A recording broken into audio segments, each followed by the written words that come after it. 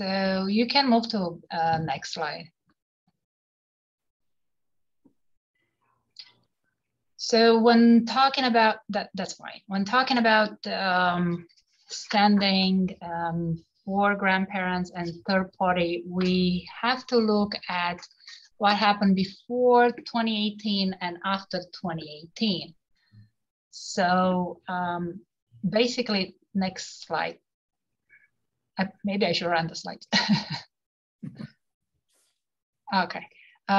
Before 2018, since 2011, Pennsylvania has provided for 3 specific categories of people who could file for any form of child custody, and that was a parent, a grandparent or great-grandparent, obviously under certain conditions, and a person standing in loco parentis to the child. That was before 2018. After 2018, PA Act 21 was passed that made some changes to the custody law and added a 4th category of people who could file for any form of child custody. And basically any individual, as long as the child was not part of a dependency proceeding, and if any of the following criteria were proven to the court. So basically the individual had assumed or was willing to assume responsibility for the child, that individual had a sustained, substantial, and sincere interest in the welfare of the child, and then neither parent had any form of care and control over the child. Now, that act, which was Act 21, provides for some factors that the court may consider when determining the interest of the third party in the child, and that included the nature, quality, extent, and length of the involvement by the individual in the child's life. An interesting fact about this Act 21 is that while it doesn't mention grandparents, its legislative history points to grandparents as being the intended beneficiaries of the act.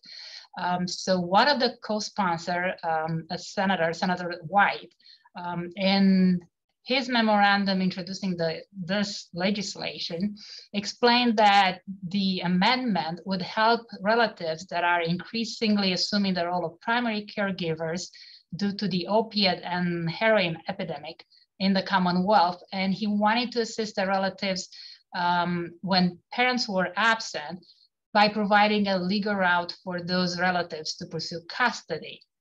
Now, why the need for the change? So statistics show that from 1999 to 2017, almost 280,000 people died from overdoses related to prescription opiates. So it wasn't actually legal drugs, it was the prescription opiates that did the damage. And Governor Wolf issued a proclamation of disaster emergency in early 2018, citing the drug overdose, the rate of drug overdose in PA, which was 36.5 per 100,000 people, which was double the national average. So as we remember, prior to 2018, if a parent was not available, the only people that could file for custody were a grandparent or a person who was standing in loco parentis. That's it. So basically Act 21 came as the legislature response to the opioid crisis and its impact on Pennsylvania families. And what the act did, it expanded the grandparent custody and third-party custody categories and added to those able to request custody of a child through the court. Now, when we're talking about the grandparents and the third-party standing, we're looking in terms of legal framework to the sections 5324 and 5325 of Title 23, and that deals with standing. So we don't have a definition of the standing, but basically it's a determination of whether a specific person is the proper party to bring a case in the court. And that determination of standing needs to be made before proceeding with a custody action. And the reasoning behind this is because it tries to protect the interest in keeping a family unit free from strangers, from third party, no matter how well-meaning that that person is. So this slide basically provides the section 5324 language, which is standing for any form of physical custody or legal custody, and enumerates the individuals that might file for, again, any form of physical custody, which could mean sole custody, primary custody, partial, supervised. And those individuals are a parent of the child, a person who stands in loco parentis, and then a grandparent who's not in loco parentis if certain conditions are being met. You can move on, Tim, because we're going to discuss about them later on. And adds paragraph 4 and 5. This was added after Act 21 was passed, and basically it has to do with the individual who's willing to assume responsibility of the child, and the other factors, if neither parent has any form of care and control of the child, and if the child is not the subject of a dependency. So we can move on. Now, the second section of the statute, 5325, provides standing for partial physical custody and supervised physical custody. And this grants grandparents and great-grandparents the right to bring a partial custody action when the parent of the child is deceased, or when the relationship of the child begins with the consent of the parent or under the court order, and parents have commenced a proceeding for custody, and there is no agreement as to whether the grandparents or great-grandparents should have custody under this section. Or a third circumstance under which a grandparent or great-grandparent could file for partial custody is when the child has been residing for at least 12 consecutive months with a grandparent or great-grandparent, and is removed from the home by the parent if the action is being filed within 6 months from the date of the removal. And we're going to talk about this later on.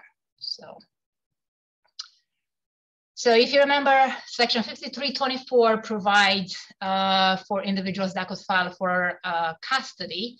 And the first one was a parent of the child, and the second was a person who is in loco parentis. Now, we don't have a definition of the loco parentis. The statute does not provide such a definition. It could be a grandparent or a third party or a great-grandparent. So basically any non-parent could be in loco parentis.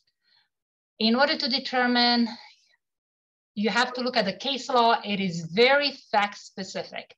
So for the next couple of minutes, I'm going to try to provide you with case law and things like that to help you in determining whether someone stands in loco parentis or not.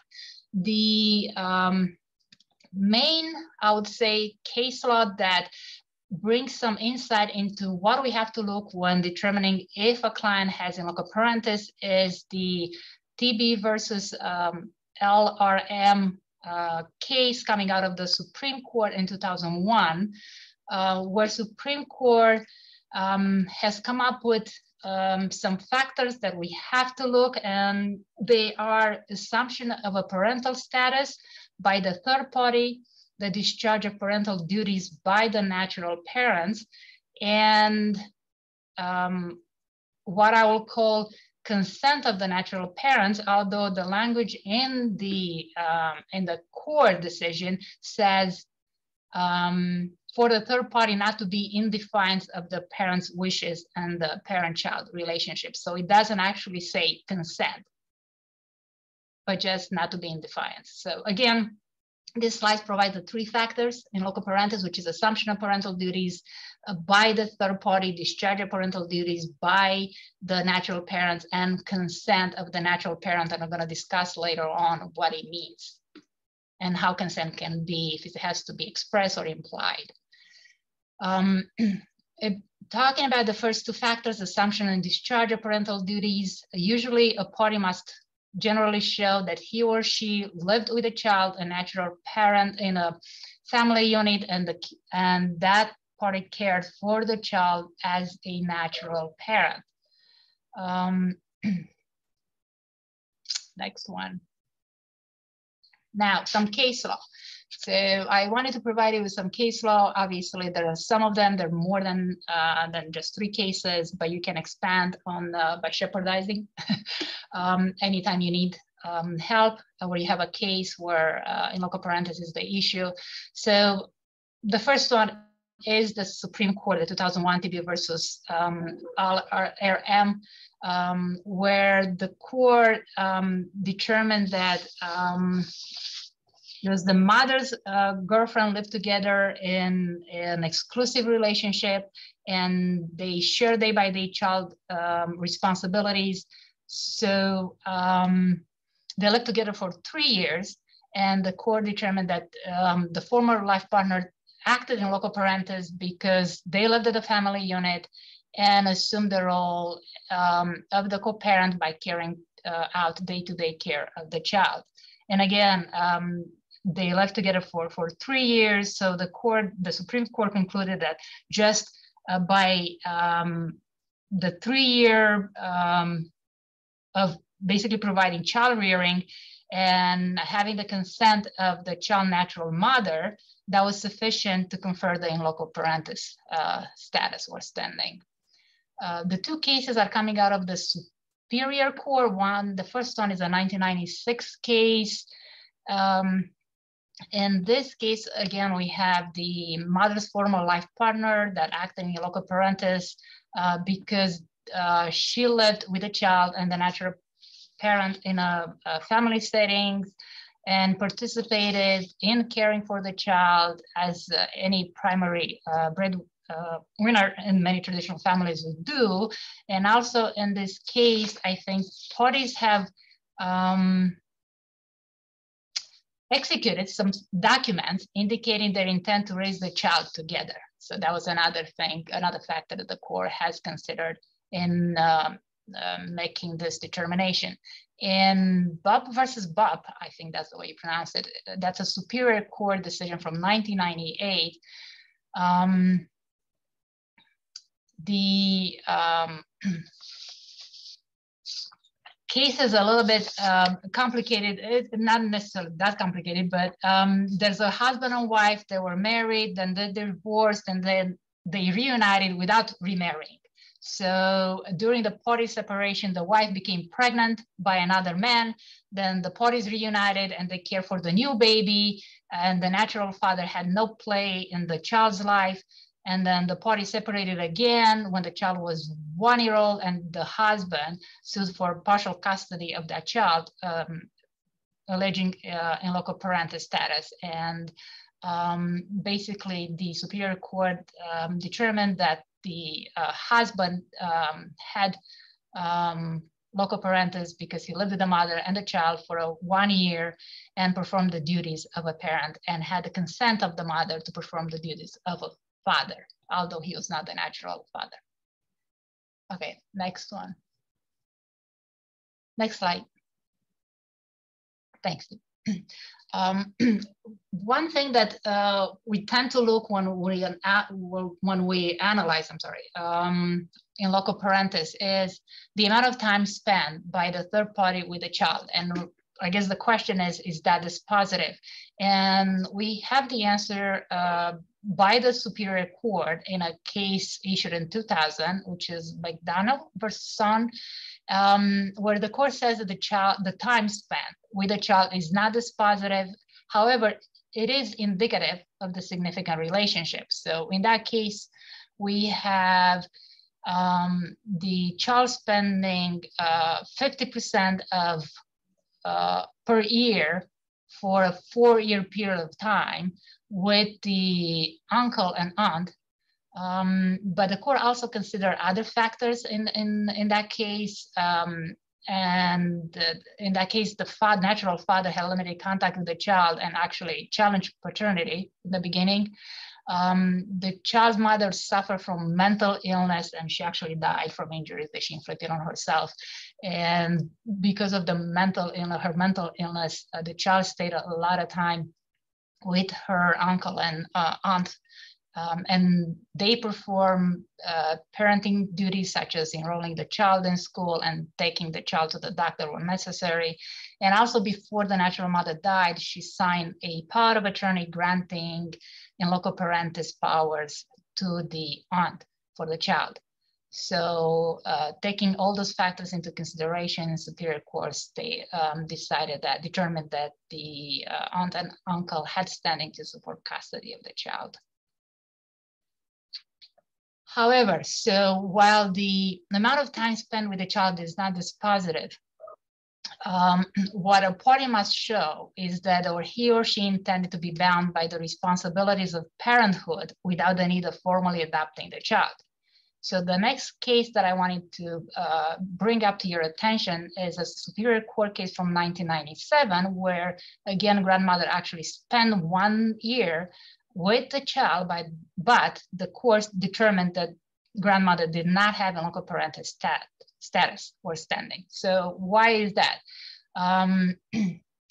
The fact of the case is that the grandmother filed for custody after her 16-year-old daughter died in a car accident, and the father gave physical custody of the child to his brother and sister-in-law. So the 16-year-old daughter and the granddaughter lived with her for the first year of granddaughter's life. The court looked at what she was doing during that first year, and court concluded that while she was taking care of the grandchild, she wasn't taking care of the grandchild from a parent standpoint of view, but more as a babysitter or a caretaker. And the court also characterized the daughter's act of leaving her child with the grandmother as appropriate, given the fact that we were talking about a young unwed mother who was trying to better herself and to obtain education and develop socially. So they concluded that the grandmother did not intend to be bound by the legal duties and obligation of a parent, but then again, more as a caretaker or a babysitter for that child. Now, if you remember, we were discussing in the beginning that there are 3 factors that we should consider when determining standing, and that one was the assumption of the parental duties, the discharge of parental duties, and the third one was so-called consent. So this factor is a very fact-specific. It differs from case to case, and even the case law is all over the place. So case law actually differentiates between objecting to the starting of a relationship between the third party and the child at the beginning or later on. So I wanted to bring up to you 5 cases where the court is all over the place. In some cases would grant standing because consent was there, in other cases no. So the first one is a Supreme Court case from 1999 where the Supreme Court reverses grant of in loco parentis standing or status because the natural father has consistently opposed the adoption of the child and actively sought custody of the child shortly after the child was born until the case was litigated. The second case, again, is a case where it's coming out of the Superior Court from 2007, Morgan case, where Superior Court basically determined that the child's legal guardians never permitted the third party to assume parental status or discharge parental duties. And to the contrary, even the third party acknowledged that the legal guardians actually opposed him exercising any sort of rights towards the child. And the opposition has been hostile and very aggressive. Now, the third case that I wanted to bring it up is that is because that's one of the cases where the court differentiates between the objection. What if the objection of the natural parent takes place at the beginning of the relationship between the third party and the child, or in the middle of the relationship, somewhere along the line? So in this case, which is a Superior Court from 2003, I'm not sure if it's Libner or Leibner, but the Superior Court emphasizes that the defiance of the natural parents must have been at the beginning of the parent-child bond with a third party, rather than when the relationship was already created. And in that case, if I'm not mistaken, we have basically the natural parents were okay. It was one of the natural parents, which was the mother, was okay with the third party having a relationship with the child for 6 years, since the child was almost born. And then because that natural mother remarried, suddenly she didn't want the third party, which was her ex-paramour, to have any contact with the child. And when that third party filed for partial custody of the child, the court determined that that third party had standing because for 6 years that party has developed a relationship with the child, and now the natural mother cannot come after 6 years and basically raise the issue of non-consent. Another case that I wanted to bring up was another Superior Court case from 2000, which was McDonald versus Son. Is the same case that we discussed before, that discusses the issue of consent of the natural parent. And in that case,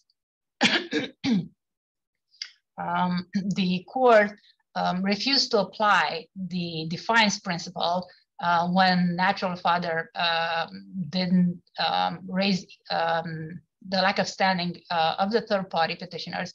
And the reason for that is because the natural father initially denied paternity, had little contact with the child, had no contact with the third party that was filing the petition for custody. So therefore, having no contact with the third party, there was no way that the third party actually was trying to stand in loco parentis in defiance of his relationship with the child. And the last case, it's a Superior case from 2017. This is a more recent case, and in this case we have the grandmother actually who filed for custody under in loco parentis status under 5324(2), and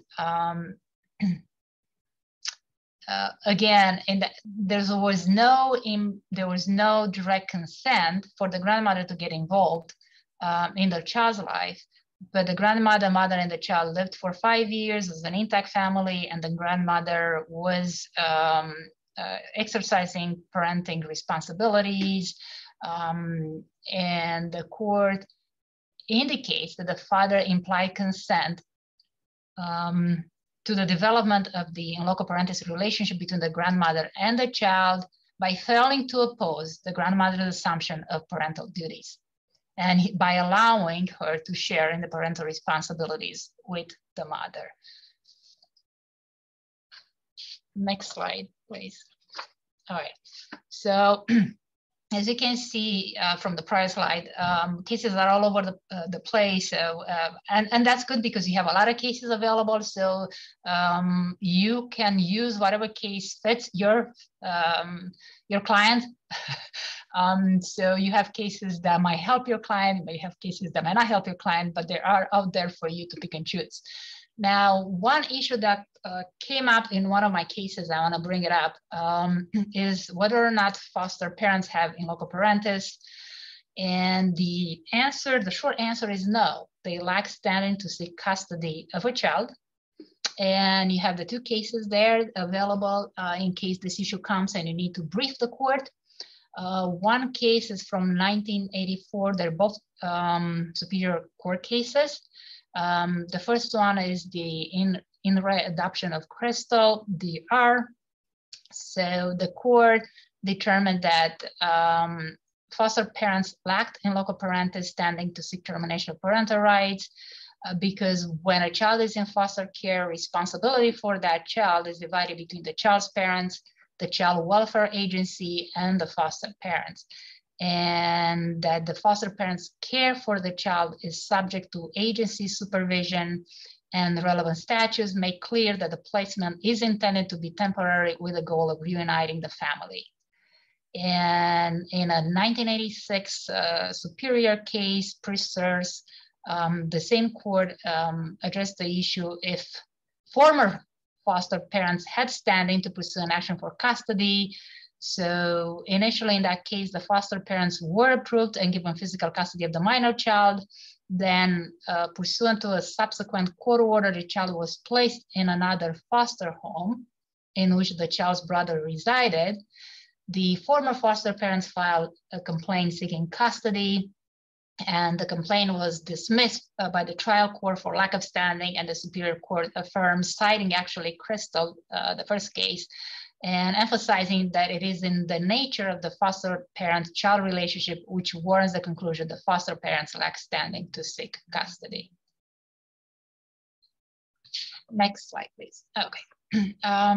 So when talking about a grandparent's standing for any form of custody, so we discussed that they have standing under 5324 as in loco parentis, if they stand in loco parentis. If they don't stand in loco parentis, 5324(3) provides for standing for any form of physical custody or legal custody if the relationship with a child began with the consent of a parent or under a court order, if the grandparent is willing to assume responsibility for the child, and one of the following conditions is met.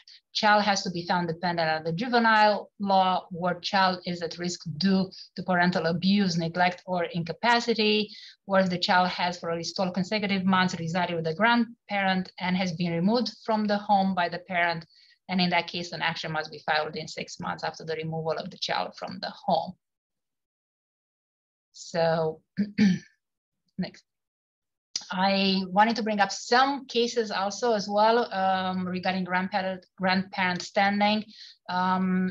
Now, this case has to do with a grandparent standing when there's a dependency proceeding, right? Because that was one of the conditions that was supposed to be met. Child had to be found dependent under juvenile law.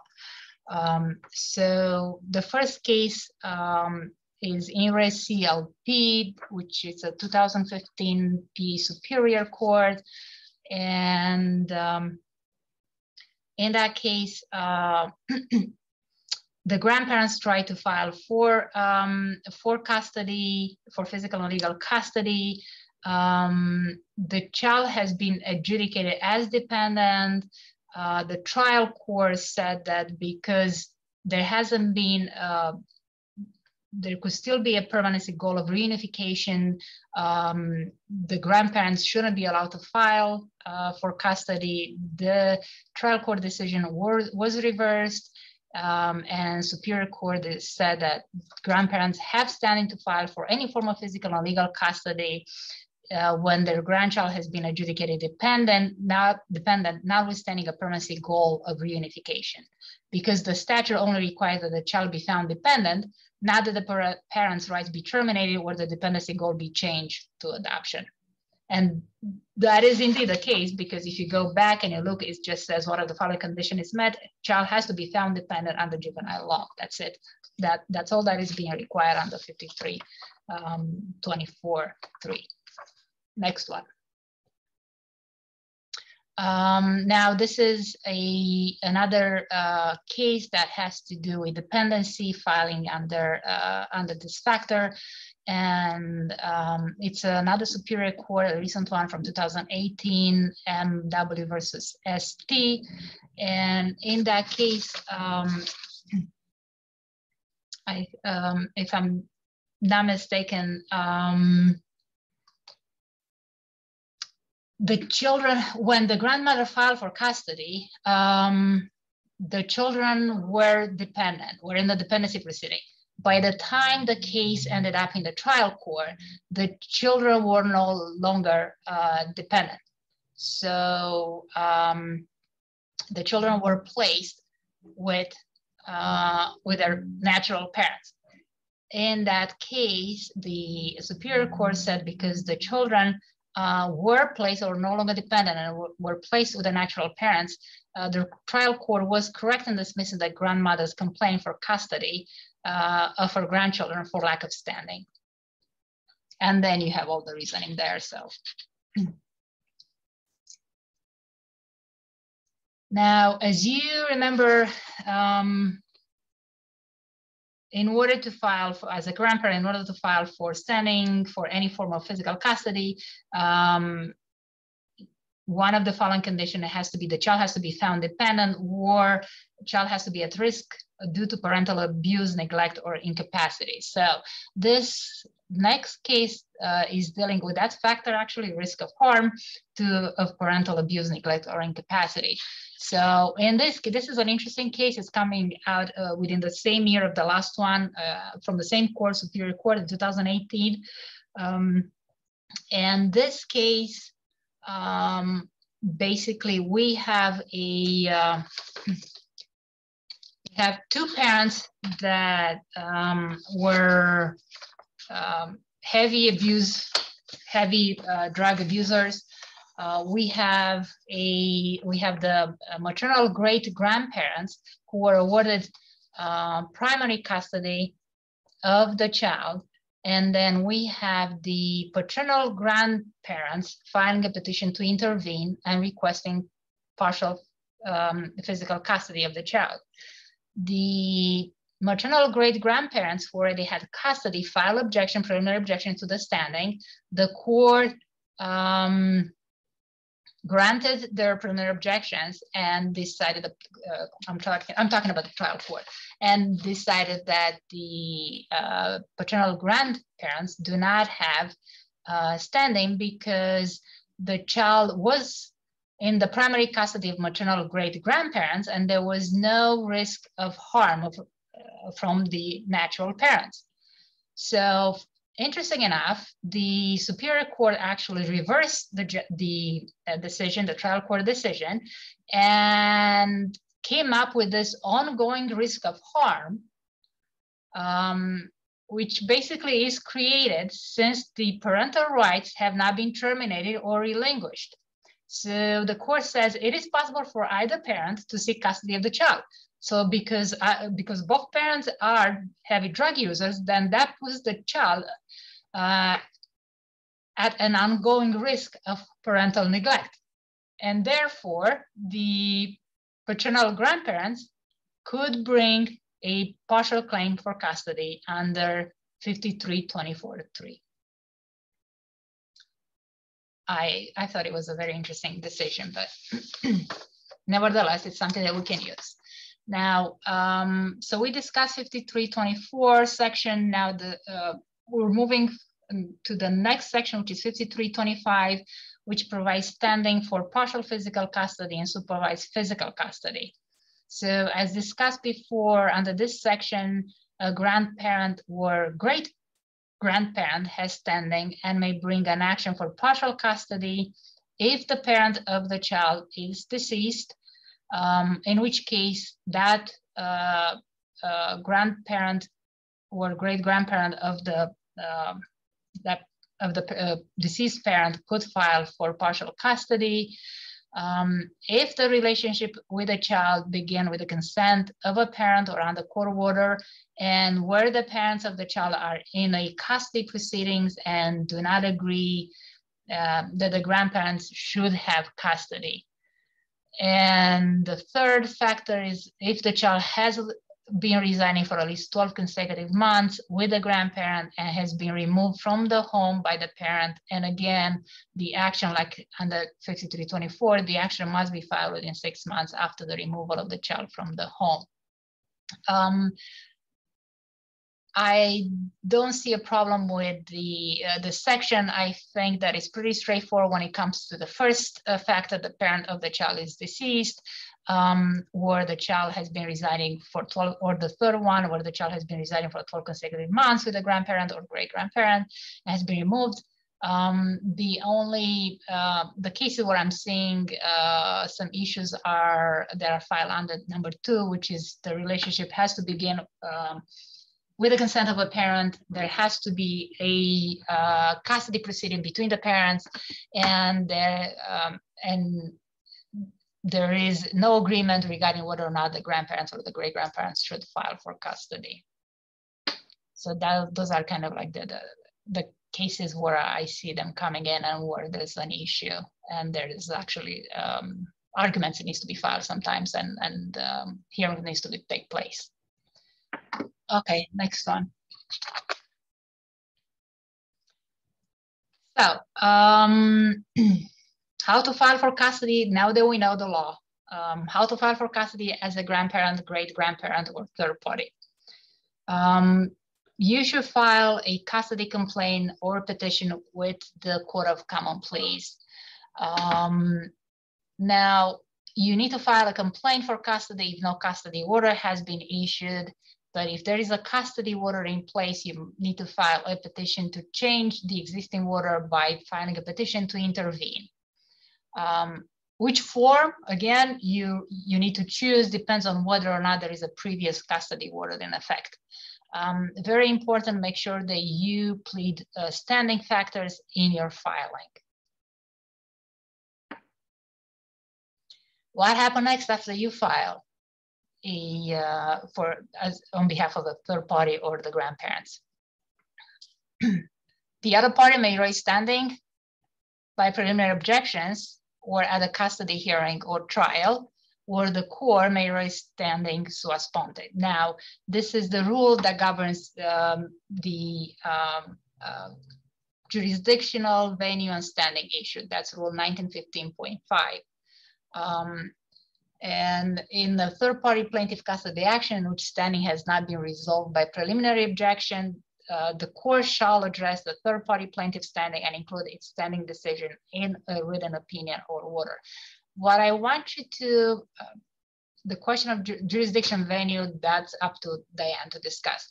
But what I want people to look at is the rule 1915.5. When it talks about preliminary objections, it says that a party may rise. It doesn't say shall rise, which is different than actually when you're talking about question of jurisdiction of venue. So I'll say a party may rise standing by preliminary objection or at a custody hearing or trial. So basically standing issue could be raised at any time. And in the brief that I submitted as attachments, you're going to see that one of the issues that I discussed in that brief was the issue whether or not my client has waived objecting to standing because she did not file a preliminary objection. And you're going to have there my legal argument that no, and some of it was based on rule 1915.5, some was based on case law, but that brief actually has a section that discusses this issue. So if ever comes up, you can use it. Okay, next. So if the other party is filing preliminary objections, right, raising the issue of standing, that your client doesn't have standing, you might have to file a responsive brief. Case will most likely be scheduled for a hearing on the issue of standing alone in front of the judge. Make sure that you prepare your clients, because again, it is very fact specific. So make sure that your client is well prepared to testify at the time of the hearing. Make sure that you interview possible witnesses. Be mindful of case law that's not in your favor, because you're gonna find that, and be ready to differentiate the facts in your case from the case law that's being presented as unfavorable. So what happens after standing is granted? Well, winning a hearing on standing is the first step in your client's goal. the grandparent or the third party must still present evidence and their testimony and convince the tribunal that awarding the grandparent third party custody is in the child's best interest. As we know, there are 16 factors that the statute provides for in determining what's in the child's best interest, and that's in section 5328. Also, a non-parent has to overcome the presumption of custody in favor of a parent. And you have the section of the statute right there that discusses this, which is 5327. And that presumption in favor of the parent may be rebutted by clear and convincing evidence, as the statute states. Next one, Tim. So, some practical tips. Gather as much information as possible from your client. Remember, it is very fact specific. So the more factors in your client's favor, the higher chance of success. Some questions to ask your client. What's client's relationship with child? Was client living with a child a natural parent? And if so, for how long? What kind of responsibilities client assumed for the child? Were the parents allowing client to exercise some parental duties? Was anyone objecting to client's involvement in the child's life? And if so, when did it happen? Again, we're going back to when implied or express consent was given, and we're going back to the case law that says basically that if you're coming 3 or 4 years into the relationship already developed and you object to the relationship, it's too late. Were parents using client as a babysitter, or was client allowed to make decisions such as medical, educational, etc.? Next one. That's the last slide, and that's the conclusion, I guess.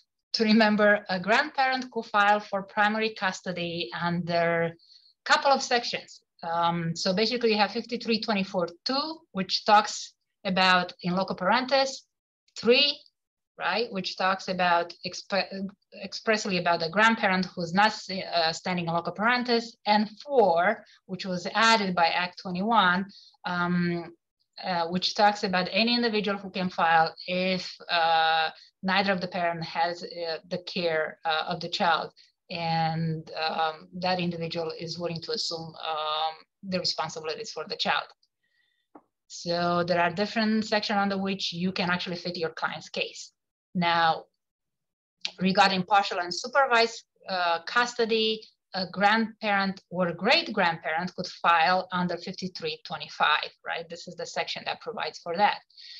And finally, a third party, which can be relatives or not, could file for any form of custody under 5324(2), again, that has to do with loco parentis, or 4, that has to do, again, with that was added, has to do with an individual who can file if he's willing to assume the responsibilities of the child and has connection to the child, and the parents and the child is out of control of the natural parents. So that's all I have.